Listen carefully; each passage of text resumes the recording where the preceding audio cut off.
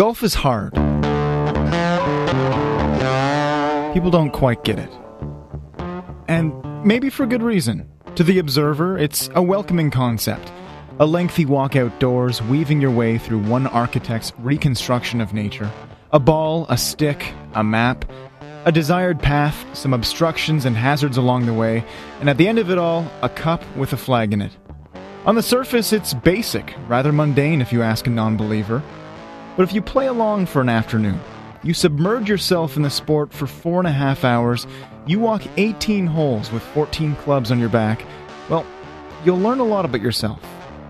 You'll learn after the chunks, the skulls, the tops, the slices, the pulls, the traps, the misreads, the frustration, the embarrassment, the shame, the nerves, the regret, the devastation. You'll wonder if everyone here is some sort of closet masochist. And then you'll ask, when's our next tee time? Golf is hard. Golf is really, really hard. And that's why it's worth playing.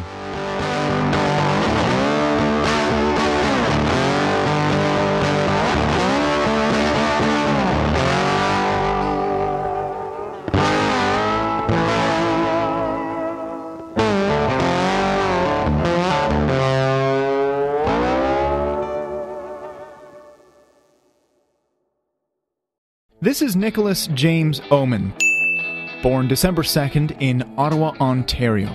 Nick is an athlete through and through. He grew up kayaking, running, and playing competitive soccer. That's us doing a super cool and very dope celebration when we were 15 years old. For this video, Nick is a guinea pig, but a valiant one at that.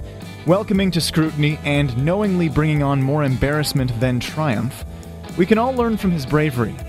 Nick is an aspiring golfer, always up for a range session, a round of mini-putt, or the very rare scramble tournament. But he has never played a full 18 holes on his own. Until now.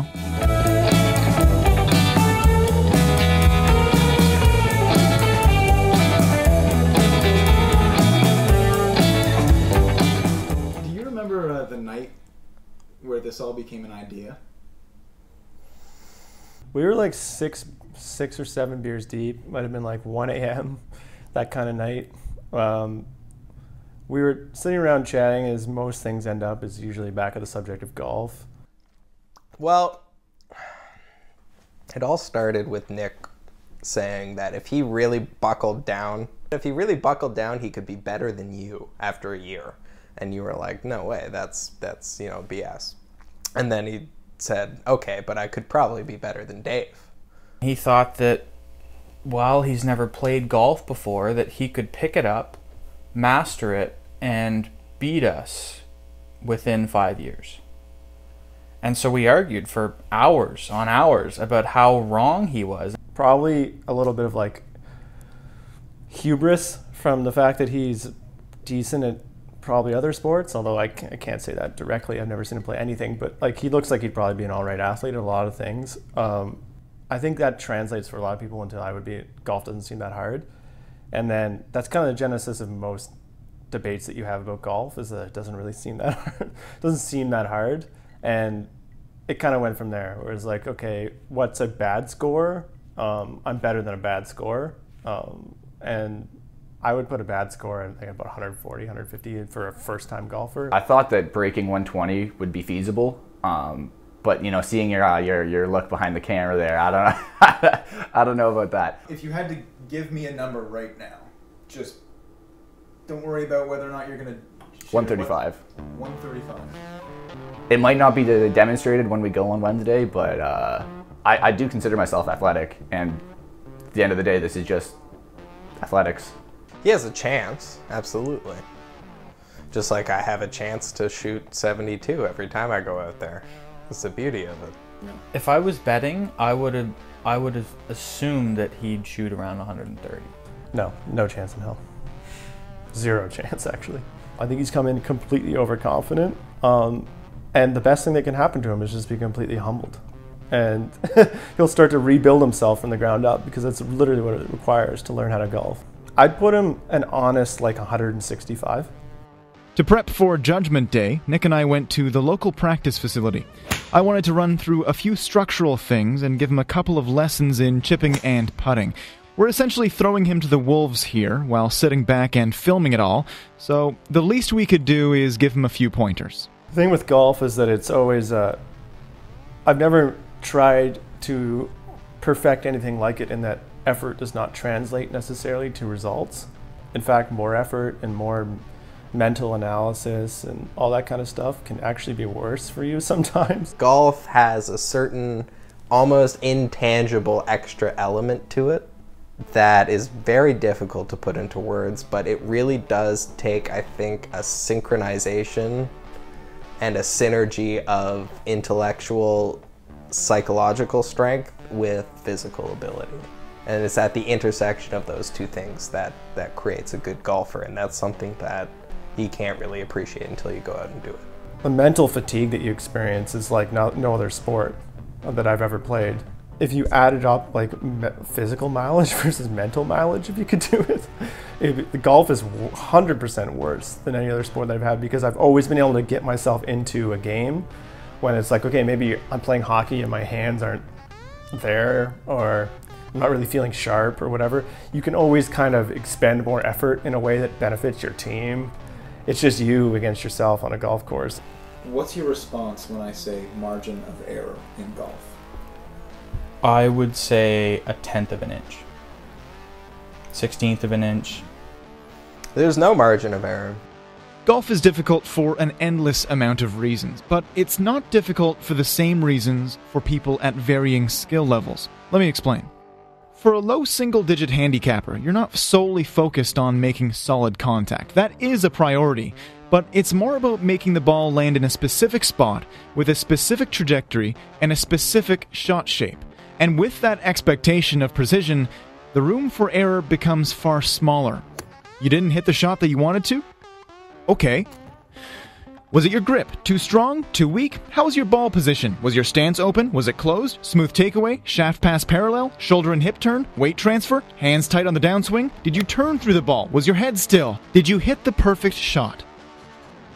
Now, for a beginner like our test subject Nick, he's not going to be thinking about even a quarter of those things. Simply getting the ball off the ground and keeping it in play, for him, that is the goal. But don't be fooled by the apparent lack of complexity with this approach. Comparatively, it is equally, if not more difficult, than what an experienced player has to execute. Write a verbal letter to Nick right now with advice on what he should do. Forget everything you think you know. I don't really give a shit what you've been doing up until this point. Whatever preparations you think you've made, not nearly enough. You need to go into this first tee shot thinking, I am going to get absolutely torn apart by the golf course and by the game. You need to go out there prepared to be stripped to your soul.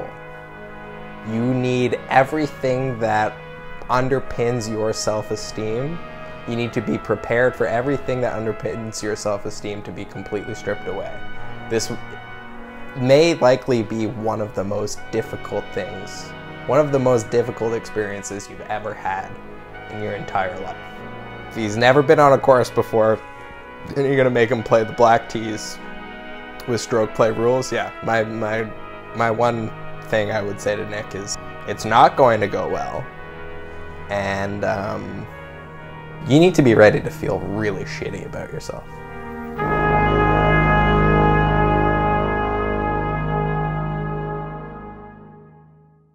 I just understand how difficult this is going to be. This is not going to be easy.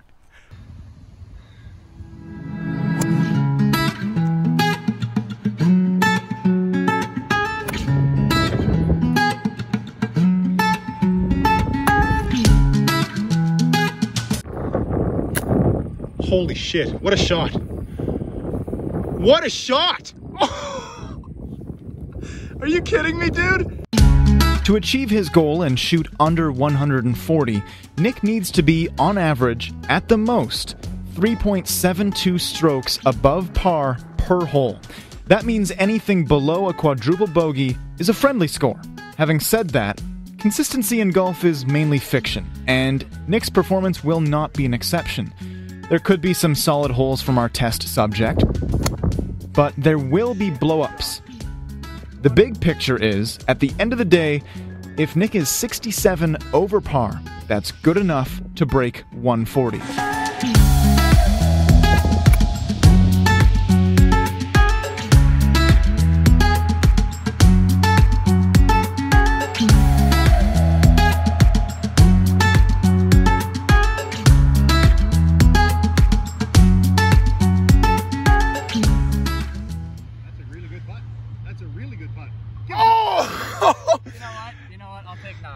Tap it in. As if it weren't already a steep enough hill to climb, not only is Nick being followed around by a camera on every single shot, but to make this a true test, a true experiment, he is being forced to play by the full rules of golf. That means counting every single stroke, taking the proper penalties, and putting out entirely.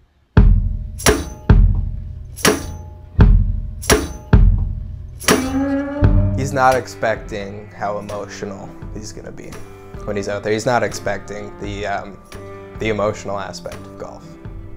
That feeling of you hit a bad shot and then another bad shot and another bad shot, and you can't just pick up your ball and leave. Like, you don't get to quit at any point. You have to play all 18 holes no matter how bad it's going. I think that it's difficult to comprehend how emotionally, mentally draining it is to do something for 4 straight hours.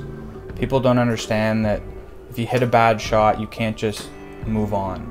You're stuck with what you've got, and you've got to do it for 3.5 more hours, 2.5 more hours, whatever it might be. That's something that is almost unique to the world of golf, I think, in terms of other sports. Like, if you're playing hockey, you make a bad play, the whistle goes, there's another face-off, you've got a chance to do it again. But when you're playing golf, you're out there all by yourself. He's not even close to prepared for just how shitty he's gonna feel about himself.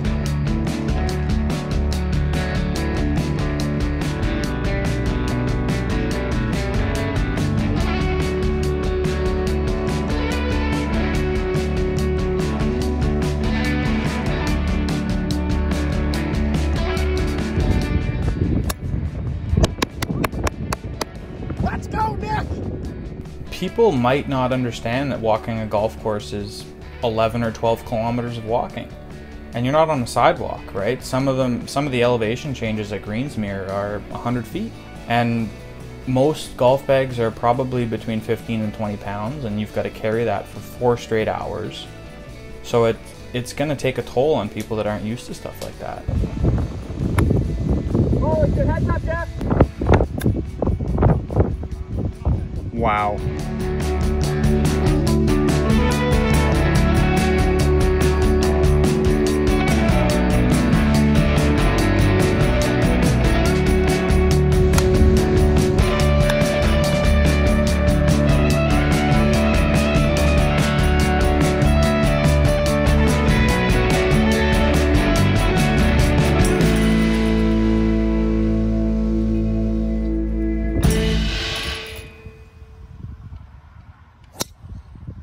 His strongest asset may be emerging right now. The driver is becoming the club Nick feels most comfortable with. A smooth overall swing with a good transition means with a little focus. He has the ability to get in a good position off the tee, something many beginners struggle mightily with. Good putt.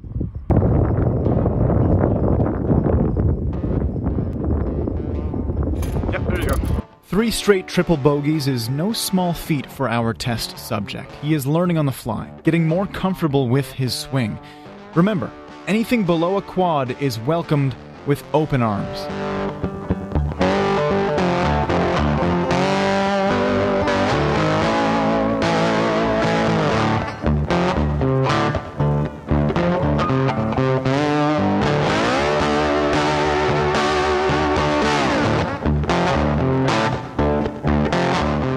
After a hard-fought front 9, Nick is 38 over par and 5 strokes off the pace that he needs to break 140. That may not seem like the biggest deficit to overcome, but here at the premier course at Greensmere Golf and Country Club, the back 9 is significantly harder, tree lines on every hole, water to navigate, and much more drastically sloping greens than the front. Nick will have to battle if he wants a shot to come out on top.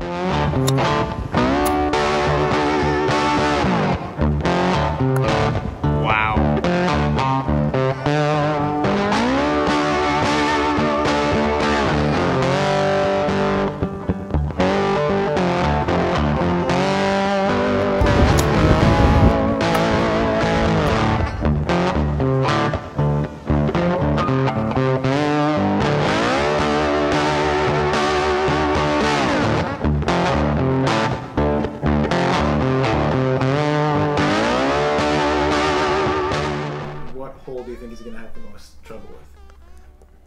Either 12, just because there's so many hazards around the green. Even if you go in one, there's a chance you're going to go into another. Because 12, like, the entire green is surrounded by red stake.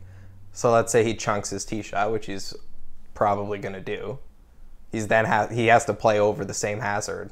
If you're really keeping him honest, he's got to play over the same hazard till he gets onto the green. So he could easily chuck 3 or 4 balls in that water and make like 12.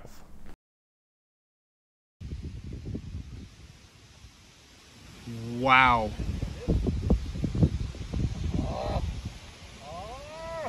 Did it stay up?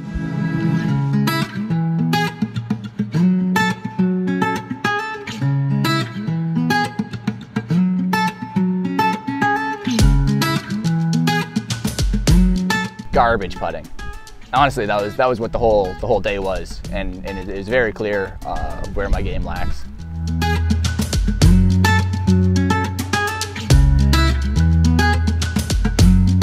Sitting at 51 over par, following a third consecutive quad or worse on a par 3, Nick needs to turn things around, dig himself out of a hole, gain some sort of momentum.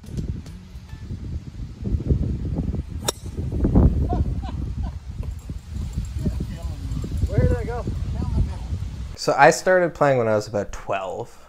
And like most 12-year-olds, what appealed to me about the game was obviously the rush, the feeling of hitting a good shot, and that sort of instant gratification of see it, execute it, feel the reward.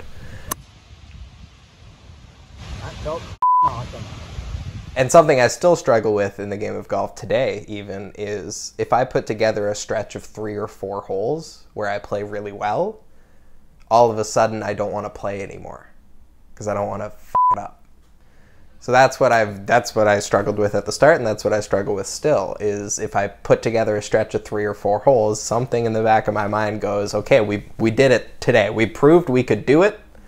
And if we keep playing, we're going to prove that we can't do it. So that's something I still really struggle with, is maintaining the same level of focus and the same level of belief in my ability to perform at a high level over that length of time.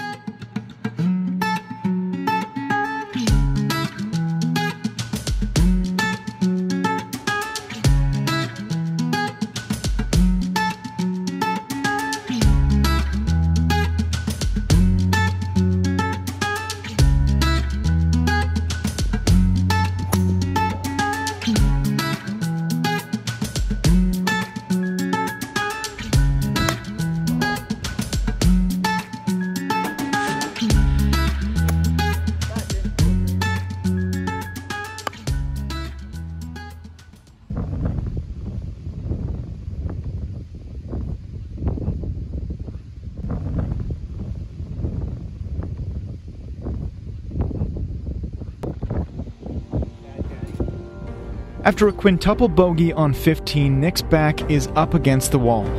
He is 63 over par and needs to go 4 over in his final 3 holes to break 140. It's a tall task heading to number 16. The hardest hole on the course for a bad golfer is 16. For a lot of reasons. It's the hardest tee shot. From the blacks, The left miss is tough. I don't know if he's a lefty or a righty. But there's forest all the way down the left-hand side, and it closes in very quickly to the green. You've got water left, you've got trees right. I mean, personally, I double it all the time. But Nick has been here before. He's an athlete. He's been down a goal in the final minutes of a game. He's pushed through mental and physical pain when a race victory looks out of reach. He's experienced a comeback, and he understands what it takes to fight through adversity. He needs a tee shot, he needs an approach, and he needs a putt.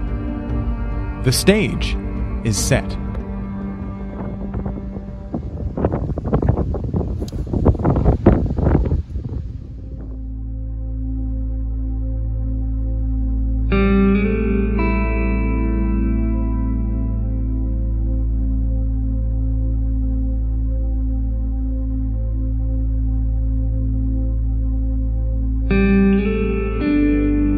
By the end of it, when you're standing over a ball, you're feeling a little bit exhausted mentally, physically. Like, your game is just it's gonna deplete at a level that, like, you don't fully recognize when you're just standing at a range or playing a par 3 or whatever. It doesn't translate.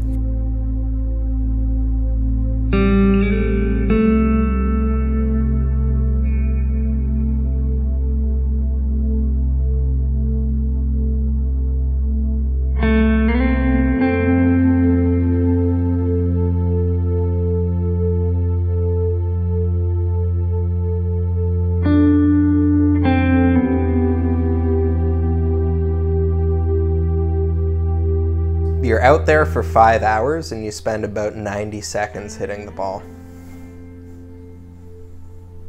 And the rest of the time you're just thinking.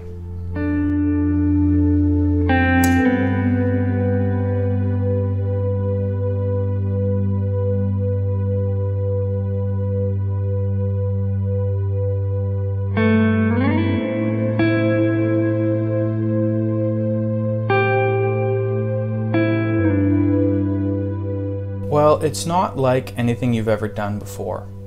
A lot of people are tremendous athletes, a lot of really good soccer players that have no idea how to swing a golf club. You know, the first 2 years of learning how to golf is trying to figure out how to hit the ball. And once you hit the ball, well, how am I going to hit the ball farther? How am I going to hit it straighter?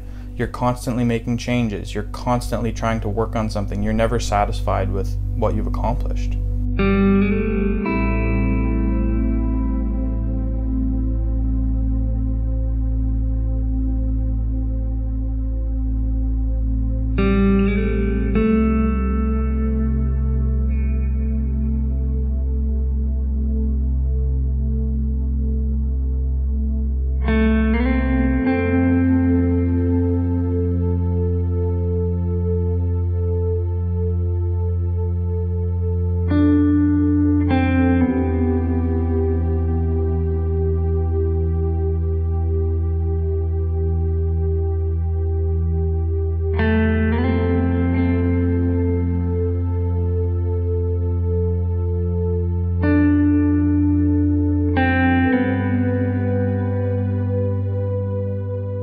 There's a perfect balance in this game between statistic and emotion. Numbers are what we chase. To improve is to subtract, to triumph is to find or stumble upon the perfect equation. But the product of those numerical goals is always immeasurable. What you receive is elation, dejection, euphoria, and misery. Our man fought hard today. He was faced with a seemingly impossible task, and he truly never gave up. The number he was chasing is out of reach, for now. But what he received from the fight is a little affirmation, increased understanding, and endless intrigue. Golf is hard. People don't quite get it. But some will, if they want to.